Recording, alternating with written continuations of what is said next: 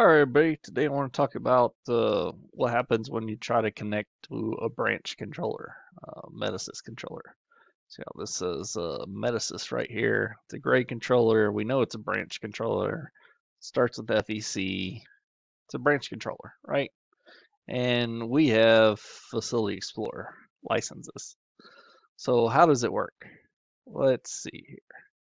So I'll go in there. I'll try to commission. Y'all don't know already, this won't work.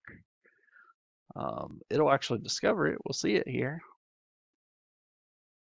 Give it a second. Let it hook up. And no, it's not just because I'm using the Bluetooth. Same thing will happen on the map gateway or plugged into a JCI or NAE or whatever, right? So here's the controller. Hit next. Everything looks like it's gonna work, but look, model number MS. I want you to notice that MS. So as soon as we hit next, it's a blank screen, nothing, right? I can't get past the screen. So that didn't work. Well, let's just try to load it to our computer, right? So transfer to computer, Bluetooth. Let's go find it again.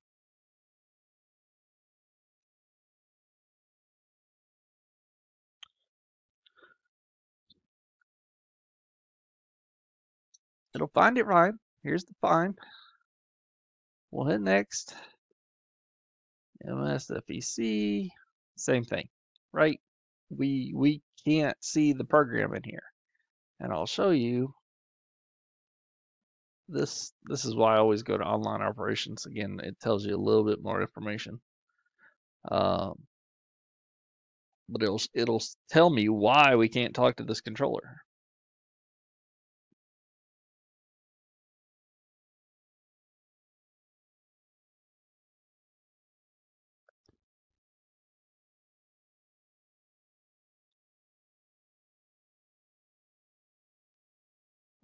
Maybe it doesn't tell you in online operations. So I did it in tools, truck utilities, transfer calves to computer.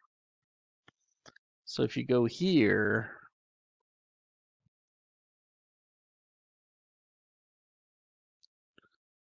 select a directory.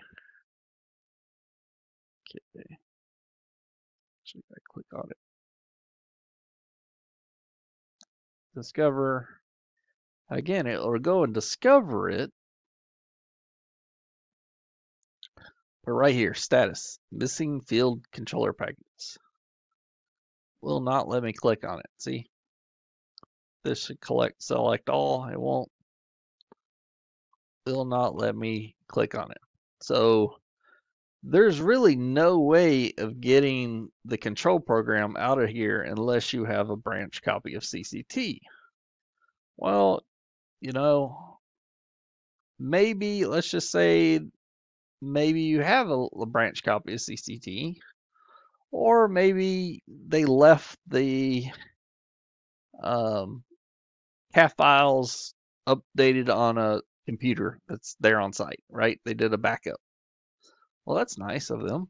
So can we open up a backup file that has it in there? Well, this actually is the backup CAF of that. We can see it right here. MSFEC. We can see it was loaded in version 10.0, right? I can upgrade it to 10.2. So let's upgrade it. Again, this is only if you have the CAF file. Obviously, there's no way to jump in there and get the CAF file and see the programming. But if you have the CAF file somehow, some way, we can upgrade that CAF file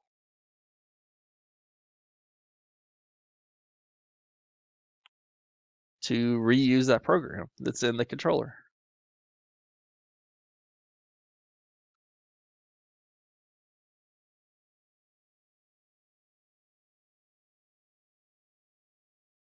All right, so it's gonna upgrade it from 10.0 to 10.2.